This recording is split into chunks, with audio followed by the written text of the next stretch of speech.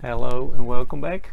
Today we have it's from eBay. It's a spectrum analyzer and it's the Anritsu the MS610C, and you don't find too much the type C, and I think the only difference is that it has here a probe exit.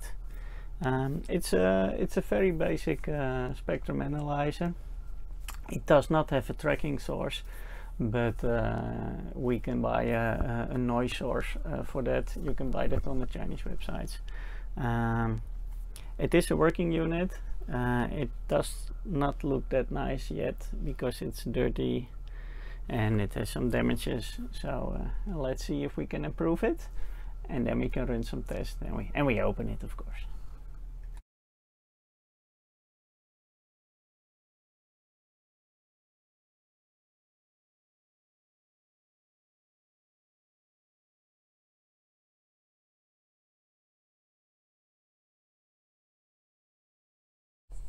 Working on this machine turned out to be very enjoyable and easy, because you can just unclick and then it just goes. You have the front. Once you unscrew the 3 screws in the bottom, the little hooks just are loose. So, and the front is just held by these little hooks.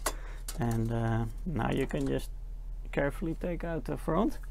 And of course you want to clean also the display. So this is the front, and as you can see, a lot of dirt is coming to the display and the buttons, and but now we remove the front. It's a lot easier to work on it, and everything is screws, so it's really nice to work on.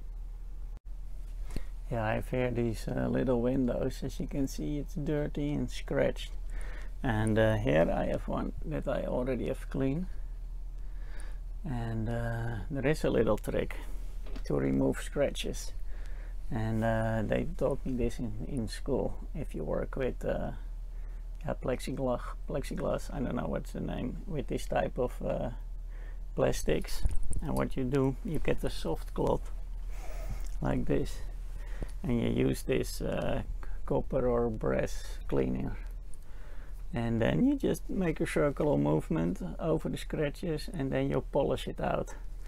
And it takes a bit of effort, but you will remove your scratches.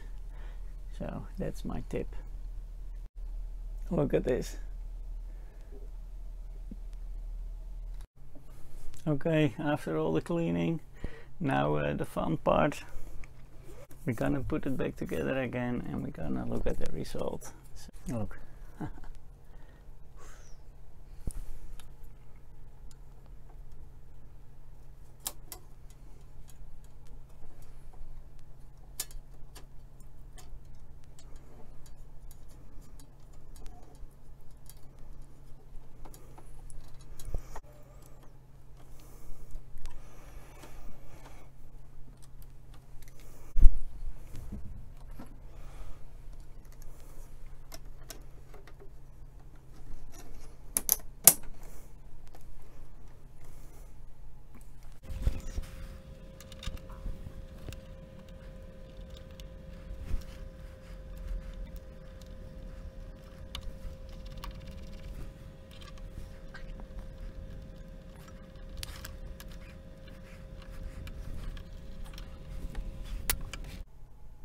Look at this. Doesn't it look great? Okay, it's all clean, also on the outside, in the back and everything. Let's open it. Okay, it's now opened from the top. Well, you can see where is the tube. This I have no clue. And here is the all HF part. Here you set the frequency, and it looks like you just directly do it in here.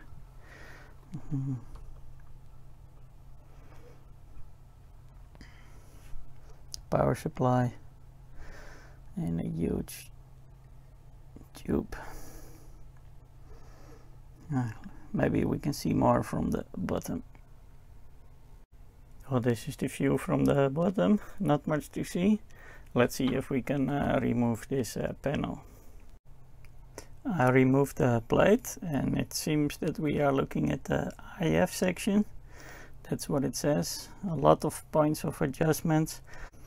Well, I see here it is running on 24.9 MHz, which is a pity, because if it was 10 MHz I could have put it on my laboratory lab, but it is not.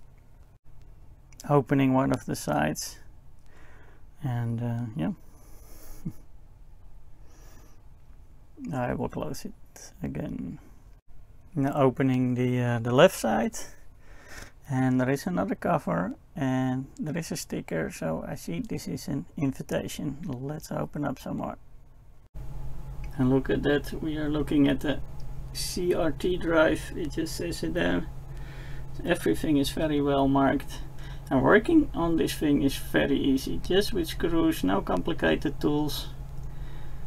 Yeah, but nice. Okay, I created a little setup. The Marconi is transmitting on 300 MHz. We have here 700 as center frequency, and we have a 1 GHz span. So if we plug it in, we should see it, and there is a little peak right there. So what we can do, we can try to move it to 300, and let's put the span a little bit, 50 MHz. There we have it. We can do a little bit more, 10 MHz span. And here we see a nice peak.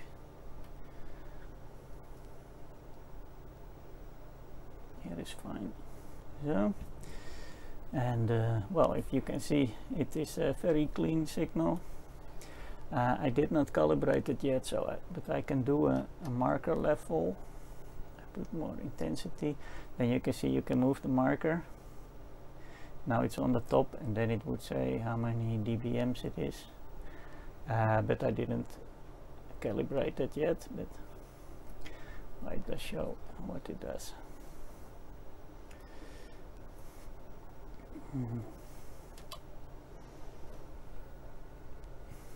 Yeah,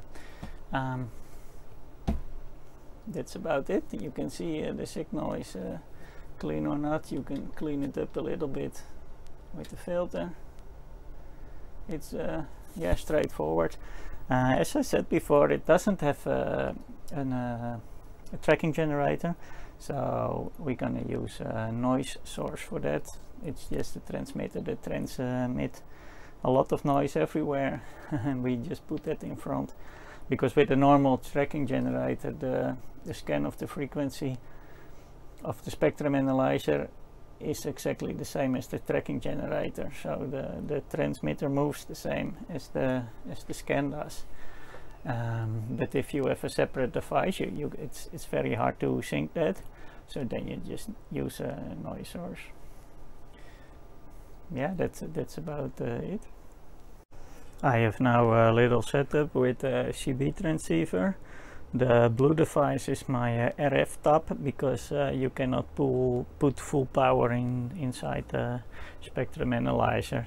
So in the blue device there is just a little dummy load, and I top yeah, a little bit of the RF signal from there, just to keep it reduced. And I will zoom in on the spectrum analyzer, so you could see what you actually want to use the device for. So I dim the lights a bit so you can see it a lot better. Well, why you use the spectrum analyzer? Well, you can see here the main peak, but what you want to see, if you are adjusting, if there are any side peaks here, and you can see here is a little one, and you will always have that, but when you adjust the transmitter, you try to get those as low as possible, because if you're only looking at the power when you are adjusting, then it could be that you're also just getting your harmonics or your sidebands.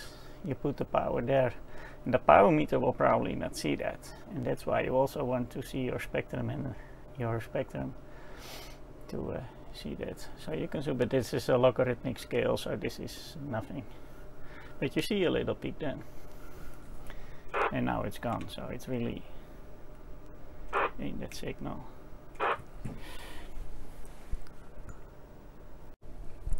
That's it. That's my teardown review of the Anritsu spectrum analyzer. There will be a part 2 when I have received my noise source. And for now, thank you for watching, and I hope to see you next time.